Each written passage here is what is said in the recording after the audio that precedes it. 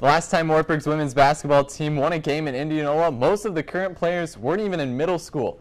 The Knights opened the IIAC tournament on the road against Simpson Tuesday, looking to avoid a season sweep.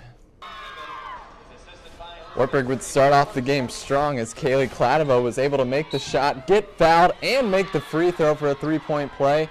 And then a couple of possessions later, Holly Halstead finds Mary Brown in transition. That's good for two. Knights were up by as many as 12 and led 20-14 at the half. But at the start of the second half, Simpson storms back. Morgan Morrow hits a three. They go on a 12-0 run to take the lead, but Alyssa Sager answers with a three as the shot clock is winding down. She led all scorers with 21. But Simpson kept coming as Maddie Mullenbrook ties the game. Then with a minute left, Knights up by one. Sager drives, misses, but Allison Emmerich is there for the rebound and the putback. Knights are up by three. It would come down to the final shot with the Knights up one. But Brittany Hedrick settles for the long two. Shot is no good, and the Knights would hang on to win 55-54. Their first win at Simpson since the 2004 conference tournament.